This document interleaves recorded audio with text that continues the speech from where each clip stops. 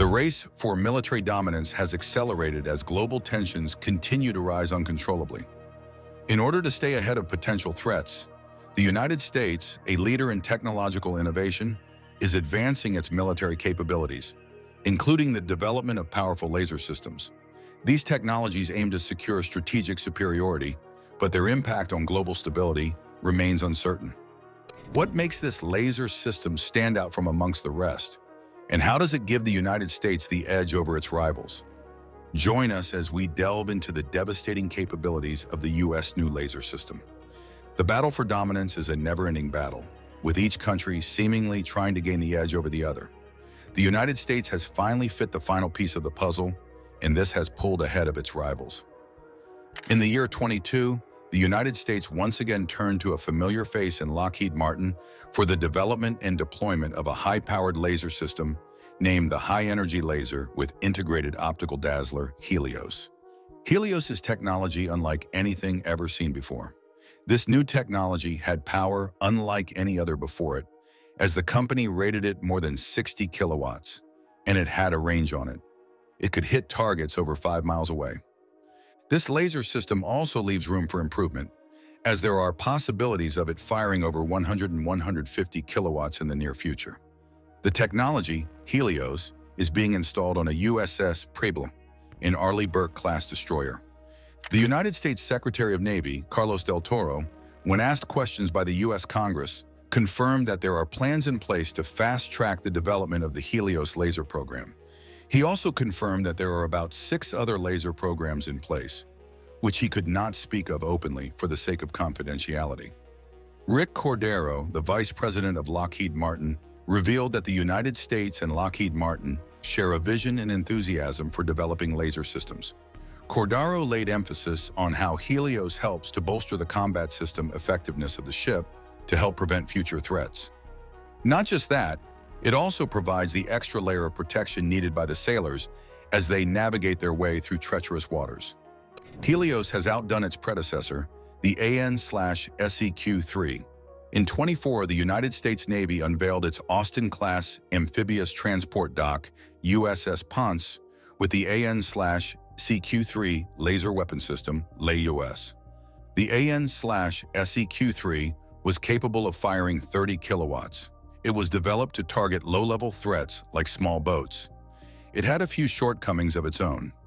It found it very difficult to target small objects like tiny drones. But the AN/SEQ-3 was still a game-changer in its own right. They converted the electrical energy from the ship into a focused beam of light that could be targeted at critical parts of an object, such as the engines or sensors, to incapacitate or destroy it.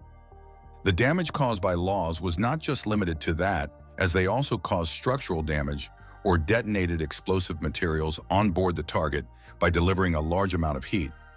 Unlike other traditional weapons that rely only on impact, LAUS employ directed energy to burn through parts of the target. LAUS also added another important feature to its assets: versatility. Its operators were able to adjust its power levels. Its output can be reduced to operate at lower intensities to simply neutralize and disable sensors, and its output can be increased to higher intensities to destroy threats. The LAUS system tracks down its targets through optical systems and can engage them over several kilometers with precision, providing a more suitable solution for defending against several threats. In 2010, the United States awarded Kratos Defense and Security Solutions an $11 million contract to help support the Naval Surface Warfare Center in the development of a laser weapon that could be utilized by the United States Navy. Thus, LAUS was born. LAUS is integrated with the ship's radar and fire control systems, and it operates at the speed of light, ensuring rapid response to any kind of emerging threat. Its precision in hitting the target minimizes collateral damage and makes it well-suited for complex and populated environments. The importance of Helios cannot be understated, as the changing landscape of wars in this 21st century makes it a necessity. One of the most impactful technologies to shape the battlefield in the 21st century is the drone. These unmanned aerial vehicles have redefined the very way wars are fought. The introduction of drones has made operations more efficient and cost significantly less, allowing militaries to strike with more pinpoint accuracy and maintain a constant presence over the battlefield. As the years go by, the influence of drones continues to expand beyond the activities of state actors. The technology has been adopted by non-state actors and has been highly influential for them. The adoption of this technology by non-state actors has seen it leveraging the playing field in conflicts around the world. The influence of drones is not limited to just one domain of warfare, as it cuts across all domains of warfare. Loitering munitions, or kamikaze drones as they are called, have successfully disrupted some traditional force structures by making available smaller, more agile units with the power to strike high-value targets such as tanks, artillery, and command centers. Meanwhile, underwater drones and ground robots are ensuring and expanding the reach and influence of unmanned warfare to new environments, further cementing their role in the future of conflict. Conflicts that involve drones in areas such as the Red Sea, the Gulf of Aden, and the Bab al-Mandeb Strait are wreaking havoc on the United States, not just military-wise, but also economic-wise. The United States Department of Defense in late 2023 reported that United States Navy destroyers successfully shot down nearly 40 drones and several missiles in the Red Sea. The Navy has succeeded in stopping uncrewed air and sea vehicles, and this is a huge bonus to the country. This is where Helios becomes very important. Helios, as its name indicates, is a multi-purpose system. It is powerful enough to deal critical damage or destroy certain target sets, such as smaller drones and boats. In this way, the system can also act as a dazzle to blind or confuse the optical sensors on enemy ships, and also aircraft and optical seekers on any incoming missile and other munitions. When used in this way, Helios can potentially throw off any incoming weapon or limit an opponent's general situational awareness, including surveillance capabilities. Helios also has its own optical sensors, which are primarily used to spot, track, and cue the laser, but that can also be used in a secondary surveillance role. The United States did not limit its laser technology to just the Navy and has tried to apply it to the Air Force as well, but did not enjoy the same level of success it did with Helios. The United States Air Force's vaunted self-protect high-energy laser demonstrator, SHIELD program, was closed out without ever achieving its goal of testing a laser-directed energy weapon on a fighter. The roots of SHIELD can be traced back to at least the early 2010s, and were publicly focused on the development of a laser-directed energy weapon that crewed combat jets like the F-15 or F-16 could carry. The system's primary purpose would have been to help ensure the protection of those aircraft from incoming air-to-air and surface-to-air missiles. Documents obtained in 2022 via the Freedom of Information Act revealed a link between SHIELD's origins and interest in a more multi-purpose laser weapon to arm a notional sixth-generation stealthy crewed combat jet envisioned in a study that preceded the Air Force's current next-generation air dominance (NGAD) effort. The Air Force had hoped that by 2017, they would have been able to load a complete SHIELD system onto a fighter for an initial flight sometime in 2021. Things did not go according to plan, and by 2020, that timeline had expanded to 25. SHIELD is not the first high-profile laser weapon program the Air Force has revealed that it has spun down just this year. In March, the Air Force confirmed to the war zone it had canceled its long-standing but also much-delayed plans to test a high-energy laser weapon on an AC-130J Ghost Rider gunship under its Airborne High-Energy Laser (AHEL) program. The Air Force could only cite unspecified technical challenges as the reason why. The service added that, as a result, the program had to turn its attention to on-ground testing to improve operations and reliability to posture for a successful handoff for use by other agencies. It remains unknown who those other agencies might be. Doug Bush, Assistant Secretary of the Army for Acquisition, Logistics, and Technology, also gave a less remarkable report on the results so far of Army field testing of laser-armed strikers, also known as Directed Energy Maneuver Short-Range Air Defense. The United States Army is not just reliant on laser technology to keep its soldiers safe, but has also deployed a directed energy system of its own, aimed at keeping soldiers safe from drones and other threats. The laser used in the system has a 50 kilowatt power rating and is designed primarily to destroy smaller drones, as well as incoming threats such as artillery rockets, shells, and mortar projectiles. The Army is known to have received 4 prototypes and to have sent them all to undisclosed locations in the Middle East as of March, according to Breaking Defense. According to Bush, the most challenging part of it is with directed energy at different power levels. The intended 50 kilowatt power level is proving to be quite the challenge to incorporate into a vehicle that has to move around constantly, taking into account the heat dissipation, the amount of electronics, and the kind of wear and tear of a vehicle in a tactical environment versus a fixed site. It is not uncommon to experience hitches along the road, especially when testing weapons in a real-world environment. Laser-directed energy weapons especially look to have been having a particularly rough time in recent years, despite the level of technological and material advancement that brought them out of the realm of science and made them more practical than ever. Separately in 2020, under the then Secretary of Defense for Research and Engineering, Mike Griffin raised somewhat similar issues while pouring cold water on the Missile Defense Agency, MDA, aiming to demonstrate the feasibility of using a drone armed with a laser weapon to shoot down enemy ballistic missiles during the initial boost phases of their flights. According to Griffith, using a weapon system to equip an airplane with the lasers that they think necessary in terms of their power level and getting them to altitudes where atmospheric troubles can be limited appropriately.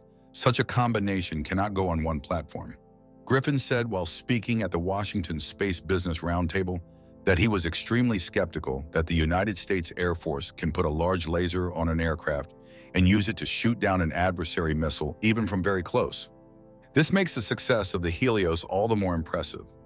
The United States is, however, not the only country that is investing in the development of a laser system.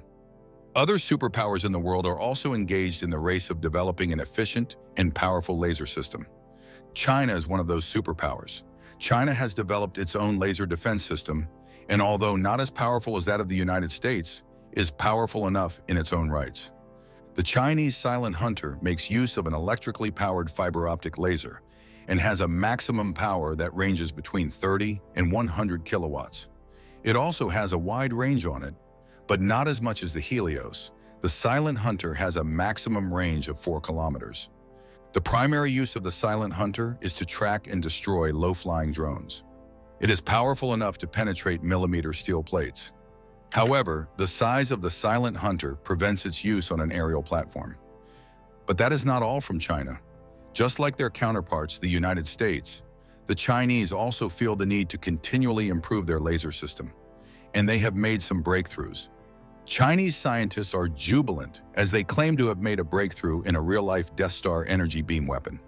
The new high-powered microwave weapon combines many small electromagnetic waves to make one large focused laser beam, much like the Death Star from Star Wars, which destroyed planets by firing a particle beam composed of several smaller sources.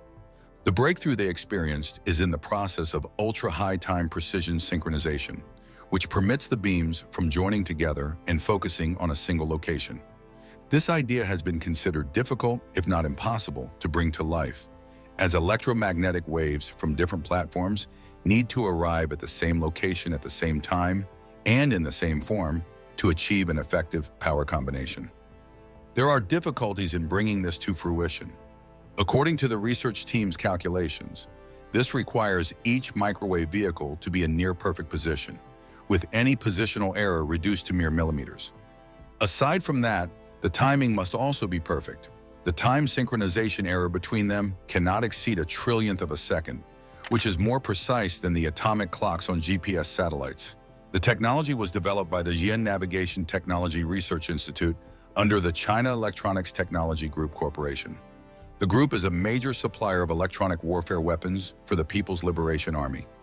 Currently, it supplies most of the energy weapons used in the military. Due to the limitations in maximum power output, these weapons have not formed effective combat capabilities. But China believes it has what it takes to finally pull ahead of the United States: submarine-powered laser systems. The approach would involve submarines using laser propellers to travel at incredible speeds, with the lasers creating tiny explosions that would propel the submarine forward at previously unheard-of speeds. While the technology is theoretically possible, it does suffer from a potentially fatal flaw that would make any submarine using it even more vulnerable to detection than ever before. A Hong Kong-based newspaper first brought the new technology to light in April 24. The process involves using the lasers to serve as a form of underwater propulsion to not only achieve stealth, but also super high underwater speeds that could potentially rival jet aircraft. This is not the first time lasers would be used as a form of propulsion. The use of lasers as a form of propulsion dates as far back as 1972, when it was originally proposed as a method for powering spacecraft. In atmospheric travel, the technology is fairly straightforward and understood as opposed to underwater. Atmospheric laser propulsion has only been tested with scale models under controlled conditions and has not resulted so far in an actual manned craft. The Chinese defense chiefs are planning to install a Star Wars-type laser on its nuclear submarines so that it will be able to shoot down British and US spy satellites while hidden beneath the ocean. Chinese scientists make the bold claim that the weapon will be able to knock out satellites and enemy aircraft in a fraction of a second because lasers destroy targets at the speed of light. The Chinese have set their sights on one of the Western satellite systems, the SpaceX Starlink satellite system, which can often be seen passing over the skies in the UK. Details of these grand plans have been published in the Chinese defense magazine, Command, Control, and Simulation. According to the researchers in the article, the laser could be mounted on a mast and could fire at satellites while submerged. The article notes that a submarine with a megawatt-class, solid-state laser weapon installed in its midsection could stay submerged, while it raised a retractable mast to fire at satellites up in the sky before diving back down to depth.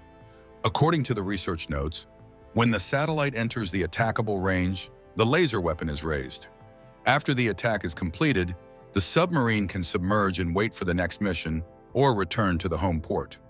The Chinese claim that a laser would be far more lethal than current anti-satellite weapons, which use ground-fired rockets to launch a missile that destroys its target with an explosive warhead. Satellite swarms have today become a crucial part of warfare. Through satellite swans, Ukraine has been able to provide connectivity for its forces when existing internet and satellite communications facilities were destroyed. Thus, the Chinese believe that there is a need for destroying or disabling many small satellites in low Earth orbit. China believes the solution to attacking swarm satellites are flotillas of mass-produced laser subs that could be dispatched to oceans around the world.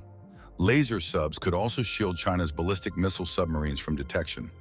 The article reads that the escorting submarine can first use the laser weapon to interfere with or destroy overhead satellites in the sea area, making it difficult for the enemy's space-based surveillance system to function, thereby achieving the concealment of missile launches.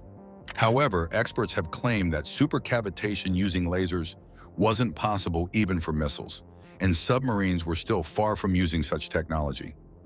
Experts are also skeptical that the output claimed for the propeller is way larger than the energy put into the laser that powers it. Even with the high efficiency and advancement of lasers, this approach would never be as efficient as a propeller, so there is no net propulsive gain. Thanks for watching. While you are still here, click on the link on your screen to check out another of our videos. See you there.